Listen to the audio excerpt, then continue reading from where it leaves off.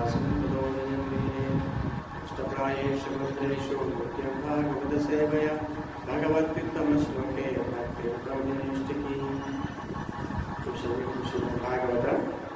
Canto 1, Chapter 4, Text number 25.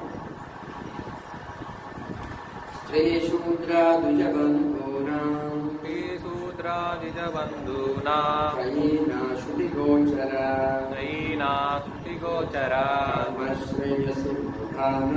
Dharma Shreyasi Bhudanam Shreya Evam Bhavedhiha Shreya Evam Bhavedhiha Idi Bharadam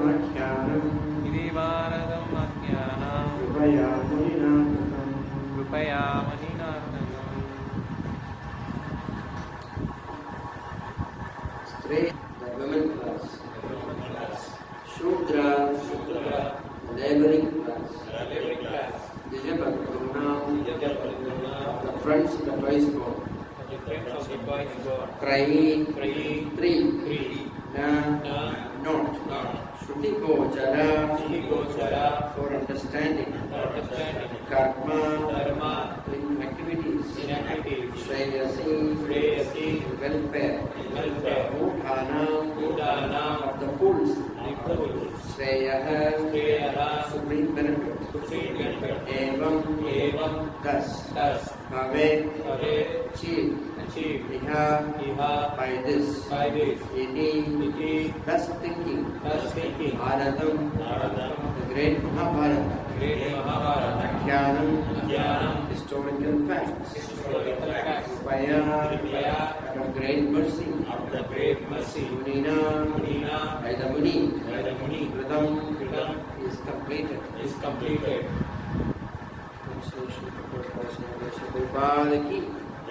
Out of compassion, the great sage thought it wise that this would enable men to achieve the ultimate goal of life. Thus, he compiled a great historical narration called Mahabharata for women, laborers, and friends of the Christ God. Out of compassion, the great sage thought it wise that this would enable men to achieve the ultimate goal of life. Thus, he compiled a great historical narration called Mahabharata for women, laborers, and friends of the twice born.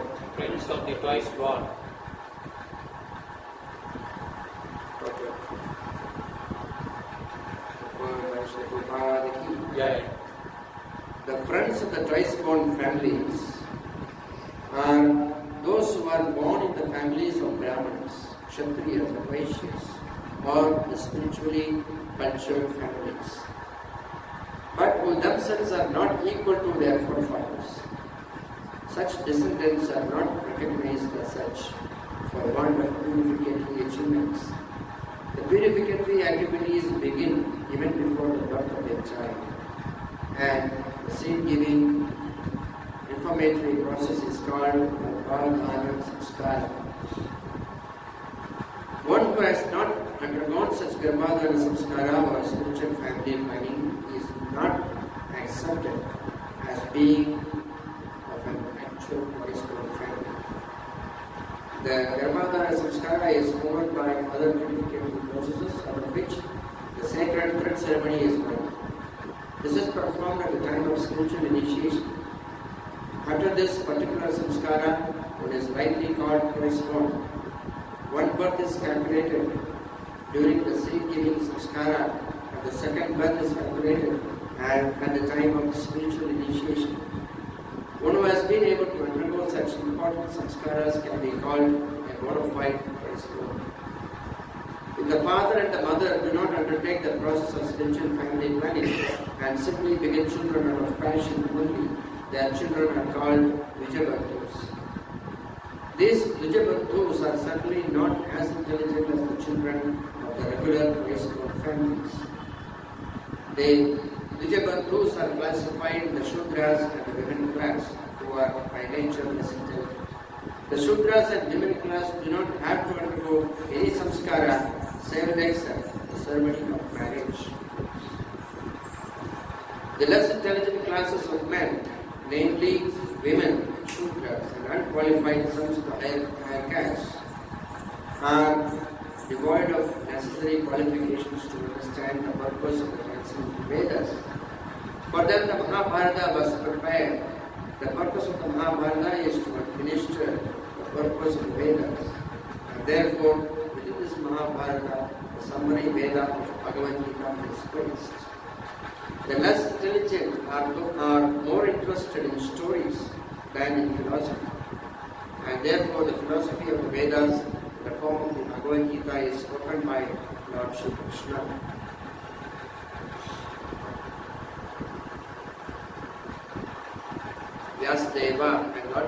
Vyasadeva and Lord Krishna are both on the transcendental plane, and therefore they are collaborated in doing good to the fallen souls of this age. The Bhagavad Gita is the essence of all Vedic knowledge. It is the first book of spiritual values, and the Upanishads are, as the Upanishads are. The Vedanta philosophy is the subject matter for study by the spiritual graduates. Only the postgraduate spiritual student can enter into the spiritual or devotional service of the Lord. It is a great science. The great professor is the Lord himself in the form of Lord Shri Chaitanya Mahaprabhu, and persons who are empowered by him can initiate others in the transcendental loving service of the Lord.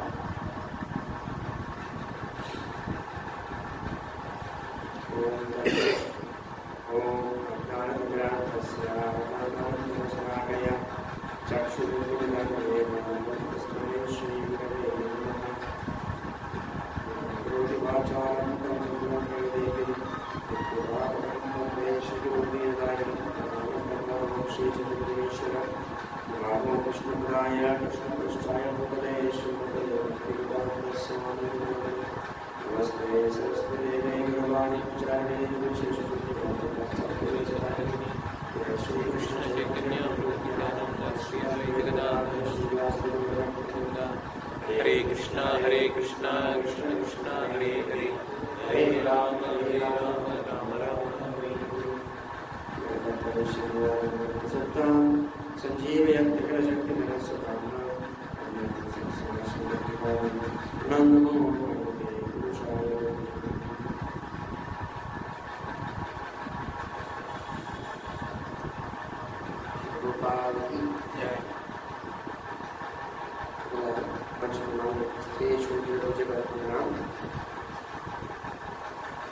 Trayena Shruti Gochara Karma Shreyasa Muhara Shreya Evam Avediha Iti Bharana Vakhyana Kripaya Ninatam.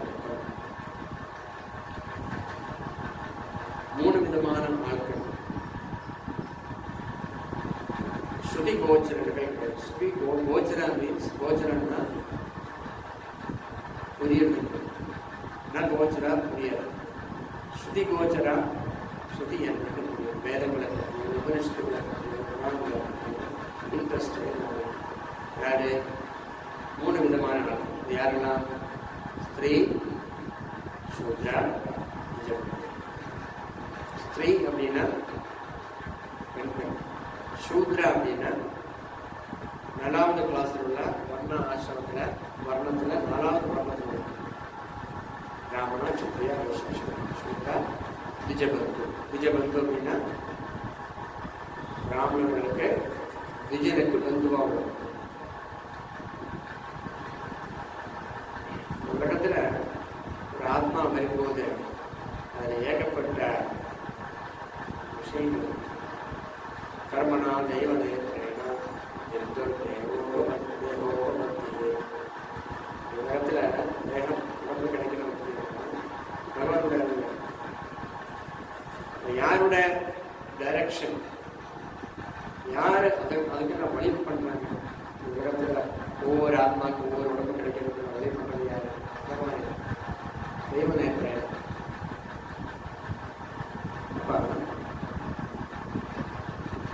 மனித உடம்பு கிடைக்க வேண்டிய ஒரு ஆத்மா, அந்த சம்ஸ்காரம் உள்ள ஒரு ஆத்மாவுக்கு மனித உடம்பு கிடைக்கிறது பகவானோட அருளினால் தான், பகவானோட மேல்நோட்டம், பகவானோட சூப்பர்விஷன் தான் கிடைக்கிறது. பகவான் அப்படின்னா பரசு சக்தி விவசாய சொல்லி பகவான் ஏகப்பட்ட சக்திகள் இருக்கு. பகவான் நினைச்சா போதும், அப்படி ஆட்டோமேட்டிக்காக நடக்கும் எல்லா விஷயம். யாரும் பகவானை நேரடி வந்து ஆத்மாவை தூக்கிக்க இந்த உடம்புல போட வேண்டியது, அது பகவானுடைய டிசைனால் நடக்கும். நினைச்சாலே போதும். பகவான் ஏகப்பட்ட ரூல்ஸ் பண்ணி வச்சிருக்காரு, செட்டப் பண்ணி வச்சிருக்காரு. ஆட்டோமேட்டிக்காக பகவானுக்கு கஷ்டப்படல. அட்லஸ் பற்றி பார்த்துருக்கீங்க. அட்லஸ் யாரு? இங்க அட்லஸ்னா உடம்பு இந்த உலகத்தை கிரியேட் பண்ணி கொடுத்துருக்காங்க. வேலை குளிச்சு இந்த பூமி எப்படி உருட்டி உருட்டி நிற்கிறது. கேனரா பேங்கோட பரிசு உடம்புல பார்த்துருக்கோம். அப்படியெல்லாம் கஷ்டப்பட வேண்டியதில்லை. அவன் அப்படி உட்காந்து நினைச்சாலே கூட அதான் அது தூங்கிட்டு இருக்காரு. சிறகத்துக்கு கூட என்ன பண்றாரு? பிஸியா இருக்காரு, அமைதியா என்ன அவருக்கு செய்ய தேவையில்லை. ததஸ்ய காரியம் கர்ணம் ச வித்யதே அதிகாரத்தை பகவானுக்கு வந்து எதுவும் செய்ய வேண்டியதில்லை. அப்படியே யார் செய்வாங்க? எல்லாமே பகவானுடைய ஓடர்ல இட உலகத்துல எல்லாமே மயாத்தியக்ஷேன பண்ணி சுய தேசத்துல பிரகிருதி அவங்க கேர் பண்ணிக்கணும். எல்லாமே ஆன்மீக உலகத்துல ஏகப்பட்ட சக்திகள் ஆன்மீக உலகத்தில் அதெல்லாம் அவங்களோட வேலை பண்ணிக்கிறாங்க. ஆனா இது என்ன சொல்லுது? கர்மனா தெய்வதேனா பகவான் வந்து நேரடி என்ன செய்வாரு? ஒவ்வொரு உடம்புல ஒவ்வொருத்தர். அப்போ பிராமணர்கள் என்ன செய்வாங்க?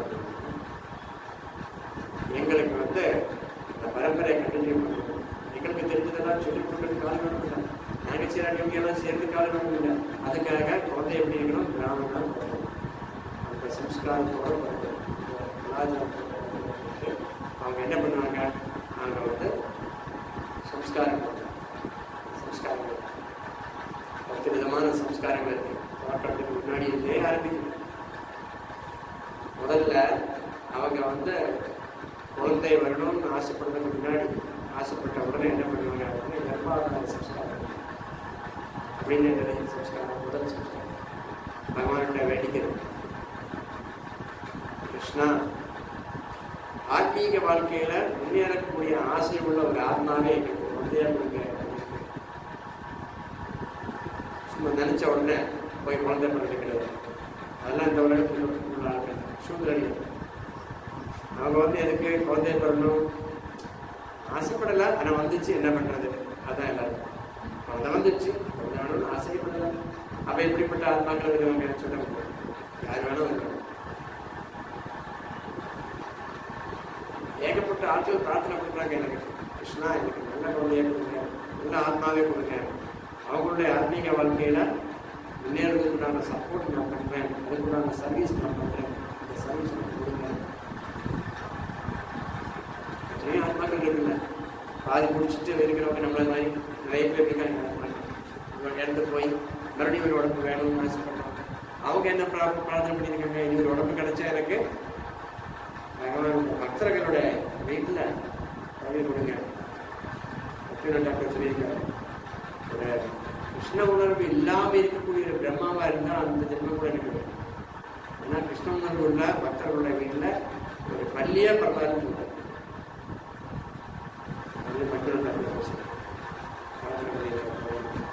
எத்தனை ஆத்மாக்கள் பிரார்த்தனை பண்ணியிருக்காங்க, எனக்கு ஒரு டிவோட்டி, அடுத்த ஜென்மம் எனக்கு ஒரு டிவோட்டி ஃபாதர் மதர் வேணும். 10 பேர் பிரார்த்தனை பண்ணியிருக்காங்க. அப்ப பகவான் என்ன பண்ணுவாரு? அப்படிப்பட்ட ஆத்மாவே என்ன பண்ணுவாங்க? ஆன்மீகமா முன்னேறணும்னு ஆசைப்படக்கூடிய ஆத்மாக்களை அந்த மாதிரி கர்ப்பாதான சம்ஸ்காரம் பண்ணக்கூடிய அப்பாவுக்கும் அம்மாவுக்கும் கொடுப்பாங்க. அந்த அம்மாவோட உடம்புல பகவான் இருப்பாங்க. நம்ம என்னமோ நினைச்சிட்டு இருக்கோம், நம்ம தான் உருவாக்கி இருக்கோம். குழந்தை இல்லை, நம்ம வந்து 4th கிளாஸ் வேலை தான் பண்ணியிருக்கோம். ஆனா பகவானை தான் அந்த ஆத்மாவை அனுப்பியிருக்கேன். கர்ப்பாதான சம்ஸ்காரம் பிரார்த்தனை பண்ணும். கர்ப்பாதான சம்ஸ்காரம் இல்லை. கல்யாணம் முடிச்சாச்சு, எங்கே போகிறீங்க? ஊட்டியில் போகிறீங்களா? சுவிட்சர்லாந்து போகிறீங்களா? கொடைக்கானல் போகிறீங்களா? தானே? அப்போ இல்லை, அந்த காலத்துலலாம் கல்யாணம் முடித்தா என்ன பண்ணுவாங்க? முதல்ல பகவான்கிட்ட பிரார்த்தனை தான். கிருஷ்ணா, கல்யாணம் சபலமாகணும் அப்படின்னா புத்திர சூன்யம் கிரகம் சூன்யம், குழந்தை வேணும். இந்த குழந்தை எப்படி வேணும்? பகவான்கிட்ட மட்டும்தான் வேணும். அவங்களுக்கு சர்வீஸ் பண்ணுறதுக்கு உண்டான, இந்த ஆத்மாவுக்கு சர்வீஸ் பண்ணுறதுக்கு உண்டான ஒரு வாய்ப்பை எனக்கு கொடுங்க கிருஷ்ணா அப்படின்னு கேட்பேன். அப்போ நல்ல குழந்தையா நல்ல குழந்தையான நல்ல ஆத்மாவாக நமக்கு வரும். அங்கேருந்து அவங்க ப்ரோக்ரஸ் பண்ணால் நமக்கு ப்ரோக்ரஸ் தானே. நம்ம சப்போர்ட்டில் வச்சுட்டு ப்ரோக்ரஸ் பண்ணால் நமக்கு ஒரு ப்ரோக்ரஸ் தான். அதுதான் கர்ப்பாதான சம்ஸ்காரம். அதை முடித்த பிறகு பிறந்த பிறகு ஏகப்பட்ட கல்ச்சர் இருக்குது. சவுளம் இருக்குது, அன்னப்பிராசனம் இருக்குது, உபநயனம் இருக்குது, பிராமண குலத்தில் பண்ணாச்சுன்னு அப்படிலாம் இருக்குது. அந்த உபநயனம்ன்றது வந்து ஊழல் கொடுக்கக்கூடிய அந்த சடங்கு. அந்த டைம் வந்து 2வது பர்த். அப்பா வந்து ஆன்மீக குருவாயிருந்தாங்க, இல்லாட்டி ஆன்மீக குருவை அணுகுவாங்க. அணுகிட்டு அவங்க வந்து காயத்ரி உபதேசம் பண்ணுவாங்க, இது கொடுப்பாங்க. பிராமண இனிஷியேட்டிவ். இப்போ துவிஜா, இப்போ 2வது பர்த் வந்துச்சு. முதல் பர்த்தில் அப்பாவுடைய அம்மாவுடைய குழந்தையாக பிறகு உடம்பு கிடைக்கும். 2வது பர்த்தில் நமக்கு தேவையான கலாச்சாரங்கள், சம்ஸ்காரங்கள், ஆன்மீக வாழ்க்கையில் முன்னேறக்கூடிய அதுக்குண்டான சம்ஸ்காரத்தை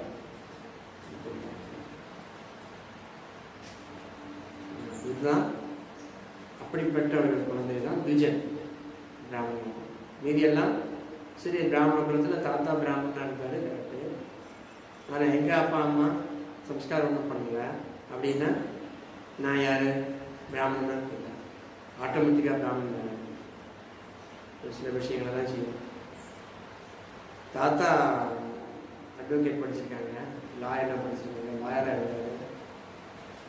அதனால் நான் ஒன்றும் படிக்கலை, நான் ஸ்கூலுக்கே போகலை. அப்படின்னா யார் லாயரா?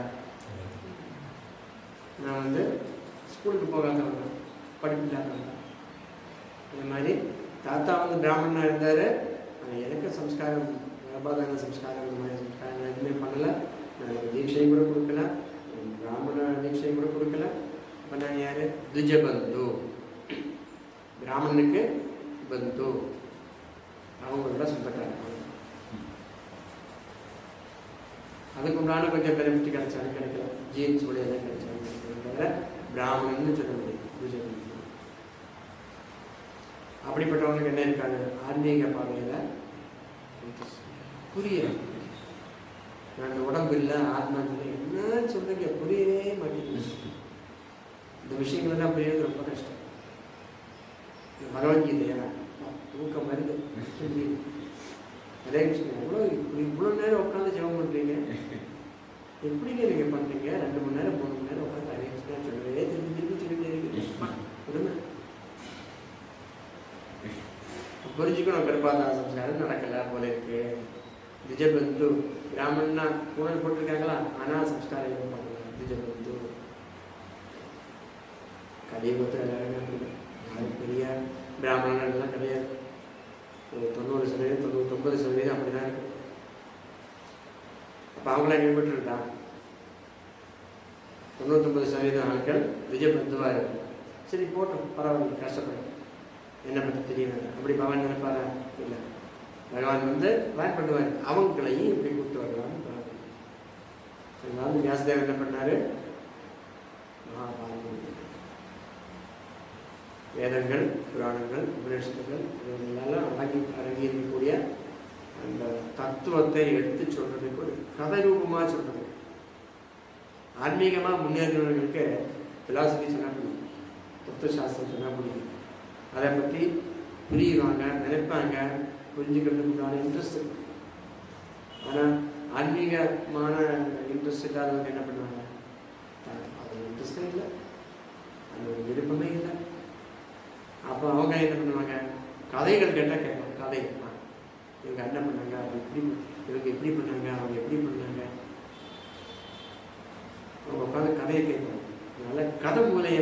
தத்துவத்தை எடுத்து சொல்றதுக்காக வியாசதேவன் மகாபாரதத்தை எழுதியிருக்கார். அது யாருக்கு வேணால் படிக்கணும். ஸ்திரீ சூத்திர ஜோதி இல்லாமல் வேதங்கள் படித்தா அவங்களுக்கு புரியாது. தப்பு தப்பாக புரிஞ்சுக்குவாங்கன்னு படிக்கவே வேண்டாம்னு சொல்லியிருக்கேன். வேதங்கள் உங்களுக்கு எருக்கு வேதம் கிடைச்சா என்ன பண்ணுவீங்க? படித்து பார்ப்பீங்களா? அதுதான் போட்டுன்னு பார்ப்போமா? கூடாது.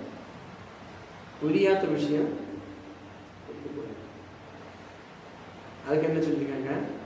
வியாசதேவர் வந்து மகாபாரதம் கதைகள் படிக்கணும். அதை படித்து தத்துவத்தை புரிஞ்சாச்சுன்னா அதில் என்ன சொல்லியிருக்கோம்? ஓ இப்படி தான் சொல்லியிருக்கோம். ஏகப்பட்ட எக்ஸ்பீரியன்ஸ் படிக்கும்போது முதல்ல என்ன இப்படின்னு நினச்சிக்கணும். பகவத்கீதை அப்படி எதனால தான் சொன்னாங்க? பேசிக்கான அடிப்படையான அறிவு இல்லாமல் நமக்கு பெரிய ஃபிலாசபி தலைவர் எப்படியாவது அடிச்சு பிடிச்சி ஏற வச்சாலும் போயிடும், இருக்காது. உதவிப்படாது, யாரும் உதவிப்படாது. லாஸ்ட் மினிட்ல கிழிச்சது மாதிரி கியோ தான் சொல்லுவோம், கிருஷ்ணா கிருஷ்ணா சொல்லுவாங்க. அதனால நம்ம என்ன செய்யணும்? அதனால நேச்சுரலாக எல்லாருக்குமே பகவானுடைய சர்வீஸில் வர்றதுக்குண்டான சான்ஸ் கொடுக்கறதுனா வேதவியாசர் என்ன பண்ணியிருக்காரு? எழுதியிருக்காரு. அதில் கிருஷ்ணர் பகவத்கீதை உபதேசம் பண்ணியிருக்காரு. வேதங்களுக்குண்டான அவ்வளோ பெரிய தத்துவங்கள்லாம் சிம்பிளாக சொல்லியிருக்காரு. சிம்பிள் ஸ்ட்ராங்காக இருக்கு.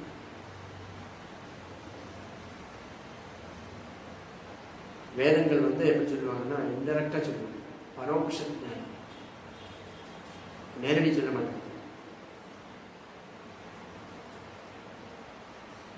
அப்படியே கட்டி வளைச்சு அப்படியே அதை கேட்கறதுக்கு அறிவுள்ளவங்களுக்கு அவ்வளோ இன்ட்ரெஸ்ட் இருக்கு. அப்பாப்பா எவ்வளோ சொல்லியிருக்கு ஒரு வார்த்தையிலே அப்படின்னு. கிருஷ்ணா டைரக்டாக சொல்லாமல் மதன மோகன மோகினி ராதராணின்னு டைரக்டாக சொல்லுவாங்க. மதன மோகன மோகினின்னு சொல்லுவாங்கல்ல, வளைச்சு கட்டி சொல்லுவாங்கல்ல, அதே மாதிரி வளைச்சு கட்டி சொல்லுவாங்க. இந்திரன் நேரடி சொல்ல மாட்டாங்க. சக்கரஹான்னு சொல்ல மாட்டாங்க நேரடியாக. அதுக்கு என்ன சொல்லுவாங்க? ஒரு வார்த்தை இருக்கும், அந்த வார்த்தையில எல்லாமே வரும். எத்தனையோ புண்ணியாத்மாக்கள் பிறக்கக்கூடிய இடத்துல, நித்தியமா என்ஜாய் பண்ணக்கூடிய இடத்துல, அந்த இடத்துல அரசனா இருக்கக்கூடிய அந்த ஆள் அப்படின்னு. இல்லாட்டி எத்தனை பேர் அந்த பெண்மணியை பார்த்து அப்படி பண்றாங்க, அப்படி ஆசைப்படுறாங்களோ அந்த பெண்மணிக்கு அதிகமாக இருக்கக்கூடிய ஆள் அப்படின்னு. அதுக்கு இந்திரன் தான் சொன்னா புரியாது நமக்கு. பரோட்ச ஞானம் தான் வேதங்கள் சொல்றோம். அதனால ரொம்ப கஷ்டம், புரியறது ரொம்ப கஷ்டம். நேரடியாகவே காதில் ஊற்றினாலே புரியறது கஷ்டம். அப்போ பரோட்சமாச்சுன்னா எப்படி புரியாது? அதனால பகவான் நம்ம நேரடியாக சிம்பிளா சொல்றோம். இந்த தண்ணி என்னை சுத்தப்படுத்தட்டும். வெங்காயம்னா துவங்கிய அந்த புண்ணியத்தில் உள்ள தண்ணி, இந்த தண்ணி அப்புன்னு சொல்லி தமிழ் இது சம்ஸ்கிருதம் அப், இந்த ஆப் என்ன வந்து சுத்தப்படுத்தட்டும்.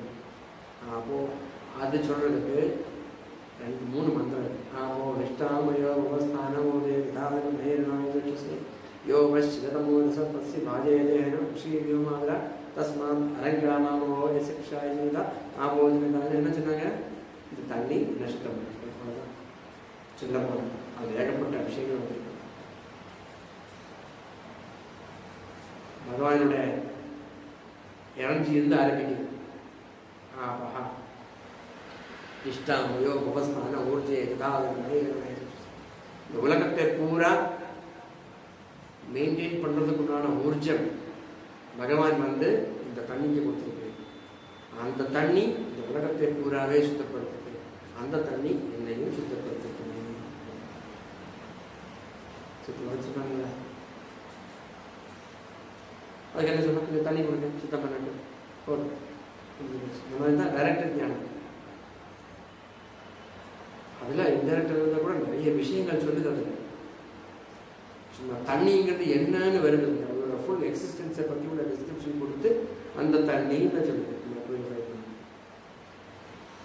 அதுக்கு சும்மா அவ்வளோதான் அண்டர்ஸ்டாண்டிங் டீப்பாக இருக்காங்க. நம்ம புரியுது, நிறைய விஷயங்கள் புரியுது, நமக்கு அந்த டீப்பான அண்டர்ஸ்டாண்டிங். அதுக்கு என்ன செய்யணும்? அது பகவானோட அருள் கிடைக்கும். அதனால்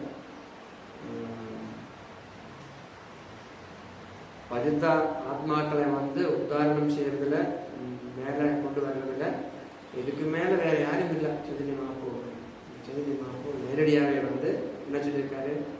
ஹரே கிருஷ்ணா கிருஷ்ணா கிருஷ்ணா ஹரே ஹரே, ஹரே ராம ராம ராம ஹரே ஹரே. மகாமந்திரத்தை சொல்ல எவ்வளோ விஷயம் நடக்குது. எவ்வளோ கீழ் நிலையிலிருந்து நம்மளை தூக்கி தூக்கி தூக்கி தூக்கி தூக்கி பகவானை பார்க்கறதுக்கு, பகவானை பார்த்தா பகவானை புரியறதுக்கு உண்டான அந்த நிலவேறு கொண்டு வந்திருக்காங்க. நிறைய பேருக்கு புரியுது. பார்த்தா அவங்க இதெல்லாம் வச்சிருக்காங்கல்ல, அந்த சப்பரம் வச்சிருக்காங்க, அதுக்குள்ள பொம்மையெல்லாம் வச்சிருக்காங்க, வெளியிருந்து பார்க்க வச்சிருக்காங்க. பகவானே தெரியல. அந்த நிலைமையில தான் நம்மளும் இருந்திருக்கோம். அந்த நிலைமையிலிருந்து நம்மளை கூட்டு பகவான் வித்தியாசம் இல்லை, பகவான் இல்லை அப்படிங்கிற உணர்வுகளை கொண்டு வந்திருக்கோம்ல. எங்கே எப்படி வந்தது? இந்த ஹரே கிருஷ்ணன் தான் வந்து பக்தர்களுடைய சத்சங்கத்தில் தான் வந்து ஸ்ரீமத் பாகவதம் படிக்க தான் வந்து.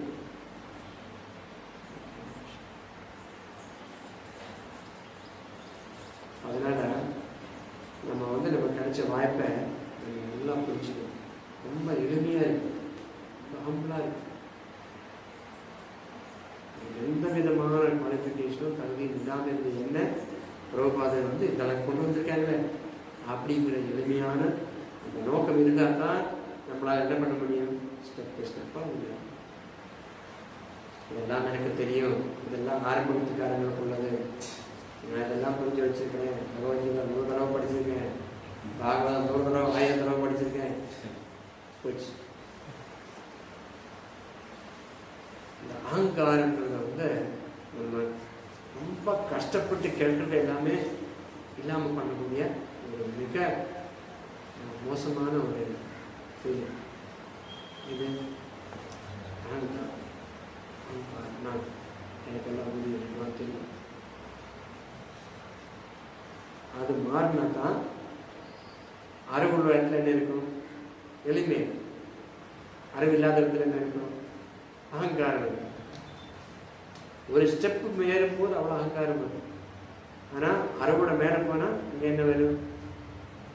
இவ்வளோ படி ஏறிட்டு வந்திருக்கேன்னு நான் எதுவும் பண்ணல, நாங்களே அறிவு தான். நான் நினச்சா அதெல்லாம் ஏறி உண்மையிலே ஏறி விட முடியாது அப்படின்னு நினைக்கிறது எளிமை. அப்போ எளிமை உள்ளவங்க என்ன செய்வாங்க? அவங்க கிடைக்கட்டும் நினைக்க மாட்டாங்க. அவங்களையும் எப்படியாவது ஏற்றிட்டு வருவாங்க. என்ன யாரும் ஹெல்ப் பண்ணாங்கல்ல இங்கே வர்றதுக்கு, நானும் மற்றவங்களை ஹெல்ப் பண்ண முடியும். அதுதான் பிரச்சாரம். பக்தர்களை பிரச்சாரம் பண்ணக்கூடிய பக்தர்கள் தான் இந்த உன்னதமான பகவானுடைய மூடு புரிஞ்ச ஆளுங்க.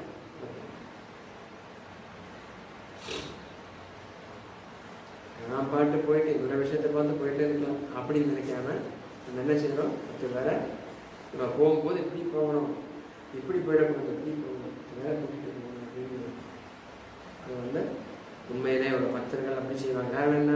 நமக்கு கிடைச்சிருக்குல்ல. உங்களுக்கு ஒரு ஹெல்ப் கிடைச்சா நீங்க என்ன பண்ணுவீங்க? அது ஹெல்ப் கிடைச்சது அப்படி தேங்க்ஃபுல்லா இருந்தால் நீங்க என்ன பண்ணுவீங்க? நன்றியோட இருந்தால் இனி ஒருத்தர் நம்ம ஹெல்ப் பண்ணுவீங்க. அதுதான் அதே மாதிரி நமக்கு ஹெல்ப் கிடைச்சிருக்கு. வேதவியாசனுடைய பகவானுடைய சைதன்யமாவுடைய பிரபுபாதனுடைய ஹெல்ப், பக்தர்களுடைய எல்லாம் நமக்கு கிடைச்சிருக்கு. இப்போ நம்ம இதெல்லாம் யூட்டிலைஸ் பண்ணி என்ன செய்யணும்? மற்றவங்களுக்கு அதை எக்ஸ்டெண்ட் பண்ணணும், மற்றவங்களுக்கும் அதை கொடுக்கணும், அவங்க கூட பங்கேற்கணும் நமக்கு கிடைச்சதெல்லாம். அப்படி நினைச்சா நமக்கு பகவானுடைய கருணை நிறைய கிடைக்கும். அதனால தான் பகவான் என்ன சொன்னாரு? இதை பற்றி கொஞ்சம் புரிஞ்சவங்க என்ன செய்யணும்னு சொன்னாரு? எடுத்து சொல்லுங்கோ, அவங்க தான் எனக்கு ரொம்ப முக்கியமானவங்க, எனக்கு ரொம்ப பிடிச்சவங்க, அவங்க தான், அவங்க பொருத்தமானவங்க அவங்க தான். நானும் நீயும் பேசின இந்த விஷயத்த புரிஞ்சுக்கிட்டு மற்றவங்கள்ட்ட எடுத்து சொல்லி அவங்களையும் புரிய வைக்கிறவங்க தான் எனக்கு மிக மிக பிரியப்பட்டவங்கன்னு ஆலோசிக்கிறேன். இதான் காரணம். பகவானுடைய மூடு மேக்சிமம் ஆட்களை அந்த மூடு எல்லாருக்கும் இருக்கு. நம்ம கோயில் நிறைய பேர் வரணும், அது மட்டமான ஒரு மூடு. எதுக்கு வரணும்னு தெரியல. நம்ம கோயில் அப்போ தான் நம்ம பெரிய வேலை அப்படி இல்லை. நிறைய பேர் வரணும் நம்ம கோவில். எதுக்காக? பிரபுபாத சின்ன விஷயங்கள் எல்லாரும் புரிஞ்சுக்கணும். நிறைய பேர் ஜெபம் பண்ணணும். நிறைய பேருக்கு பகவானுடைய அருள் கிடைக்கணும். இவ்வளோ பெரிய கஷ்டப்படுங்க. இது வந்து ஸ்ரீரங்க க்ஷேத்திரம் தான், வேதோக்தமான இடம் ஸ்ரீரங்க க்ஷேத்திரம். இங்கெல்லாம் ஸ்ரீரங்க க்ஷேத்திரத்துக்குள்ள தான் பகவானே அங்கே இருக்காரு. இந்த இடத்துல போய் பகவானை பற்றி எடுத்து சொல்றதுக்கு எவ்வளோ கஷ்டம். வேற உள்ள இடத்துல அப்படி இருக்கணும். நம்ம வந்து அதுக்கு ஒரு வாய்ப்பு பகவான் கொடுத்துருக்காரு. குரு தத்த தேசம். நீங்க வேணும்னு டச்சுக்கு வரல, அப்படிதானே? நானும் வேணும்னு வரல, யாருமே வேணும்னு இங்கே வரல. விட்டா போயிடலாம் தான் இருக்காங்க லட்சூர்ல. ஆனா நம்ம எப்படி இங்கே இருக்கிறோம்? பகவானுடைய அருள். பகவான் வந்து ஒரு வாய்ப்பு கொடுத்துருக்காரு. இங்கே உட்கார பிரச்சனை இல்லை, அவ்வளோதான் கஷ்டம் இருந்தாலும் உட்காந்து பேச்சு பண்ணு. அப்படி ஒவ்வொரு இடத்துல நம்ம கொடுத்துருக்காரு ஒரு வாய்ப்பு. குரு மூலியமா, பிரபாத மூலியமா, பக்தர்கள் மூலியமா நமக்கு அந்த வாய்ப்பு வந்திருக்கு. அந்த வாய்ப்பை நம்ம மேக்ஸிமம் பயன்படுத்தினா தான் நமக்கு வந்து அடுத்தது கொடுப்பாங்க. கிடைச்சதை பயன்படுத்தாதவனுக்கு அடுத்த ஸ்டெப்பு கிடையாது. கிடைச்சதை பயன்படுத்தினவனுக்கு தான் அடுத்த ஸ்டெப். இதுவாங்கல்ல, எல்லாரும் உட்காந்து சாப்பிட்டுருந்தா நம்ம பிடிச்ச ஐட்டம் நம்ம மெதுவாக சாப்பிட்டு வச்சுக்கணும். மற்றவங்க 2 பீஸ் முடிச்சாச்சு, நாங்கள் 2 பீஸ் முடிச்சாச்சு. அப்போ அவனுக்கு இன்னொரு பீஸ், எனக்கு ஒன்று தான் கிடைச்சிருக்கு, எனக்கு சாப்பிட்டு முடியும், அதுக்கப்புறம் தானே சொல்லுவாங்கல்ல. இதே மாதிரி நம்ம கிடைச்ச வாய்ப்பை பயன்படுத்துகிறவங்களுக்கு என்ன கொடுக்கும்? அடுத்த வாய்ப்பு, அடுத்த வாய்ப்பு, அடுத்த வாய்ப்பு நம்ம கொடுத்துட்டே இருப்பாங்க. அதனால் டிவோட்டி வந்து ஈகராக இருக்கும். ரொம்ப ஈகர்னு என்ன? ரொம்ப ஈகர்னு என்ன சொல்லுவீங்க? உற்சாகம் இருக்கு. அது எப்ப கிடைக்கும் எப்ப கிடைக்கும்னு காத்து இருக்கணும்.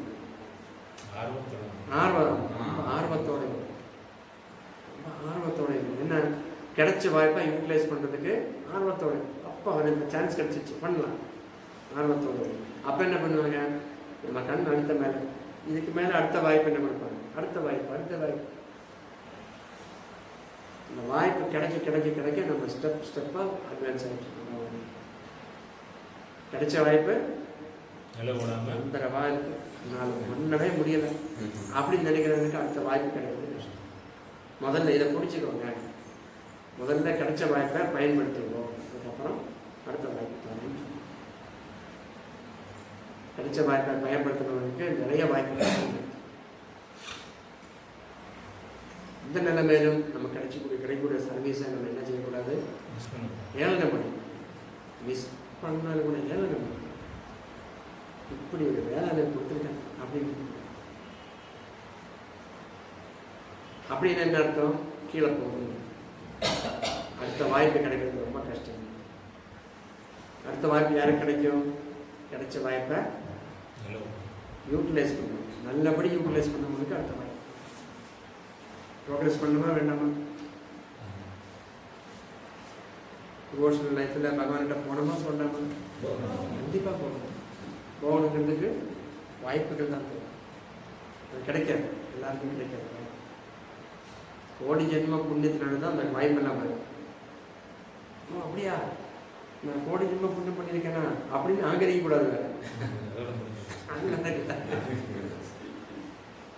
அது கிடைச்சிருக்கு, எப்படியும் கிடைச்சது. ஜென்ம புண்ணியம் பண்ணணும் இல்லையோ, அதான் பிரபாரி சொல்லுவார். பிரபாரி பக்தன் சொன்னாங்க, பிரபாரி கிளாஸில் சொன்னாங்க, ஹரே கிருஷ்ண ஜெப மந்திரம் வாயில் வருது, நாக்கில் வருது அப்படின்னா எல்லா விதக்ஷேத்திரங்களும் பார்த்துருக்கீங்க, எல்லா புண்ணிய நதிகளில் குளிச்சிருக்கீங்க, எல்லாம் பண்ண வேண்டிய எல்லா நல்ல காரியங்களும் பண்ணியிருக்கீங்கன்னு பாகவத்தில் சொல்ல. பண்ணாத தபசு இல்லை, பண்ணாத கஷ்டப்படாத கஷ்டப்பாடு இல்லை, அதுக்கப்புறம் தான் நமக்கு இந்த வாய்ப்பு கிடைச்சிருக்கு அப்படின்னு சொல்லி பாகவதம் சொல்லு. அப்போ இந்த கிளாஸ் முடிச்சு பிரபாட்டு நாங்கள்லாம் அந்தளவுக்கு புண்ணியம் பண்ணியிருக்கோமோ அப்படியே பார்த்துட்டு ஒன்றுனா சாக்கடையிலும் தூக்கிட்டு வந்து வச்சிருக்கேன். கிடைக்காது. நீ எங்கே கிடந்தது? சாக்கடையில் கிடந்தது. எனக்கு கிடைச்சது சாக்கடையில். குளிப்பாட்டி உட்கார வச்சிருக்கிறேன். பேசாமல் அவ்வளோலாம் புண்ணியம் நம்ம பண்ண வேண்டியது நமக்கு தெரியாது. அதை நினச்சா என்ன அங்காரம். அதனால் என்ன பண்ணோம் நினைக்கிறேன்னா சிம்பிளாக பகவானுடைய சர்வீஸில் பகவானை வணங்கி கிடைச்ச வாய்ப்பை நம்ம யூட்டிலைஸ் பண்ணி குருவை திருப்திப்படுத்துறதுக்காக முயற்சி. பகவானை திருப்திப்படுத்தினா பகவான் திருப்தி அடையாது. முக்கியமான ஒரு விஷயம். ஸ்திரீ சூத்திர திவ்யபந்து நாம படிக்கும்போது ஏழையான மக்கள் நம்ம வெளியில் பார்க்கணும்ல அவங்க நினச்சிக்காத நம்மளால் கூட சேர்ந்தா தான். இப்போ வாய்ப்பு நமக்கு கிடைச்சிருக்கு. நம்ம இந்த வாய்ப்பு மற்றவங்களுக்கு கொடுத்து அவங்களையும் நம்மளும் அவங்க கூட சேர்ந்தவங்க தான். நம்ம கூப்பிட்டு வரணும். நம்மளுடைய டியூட்டி.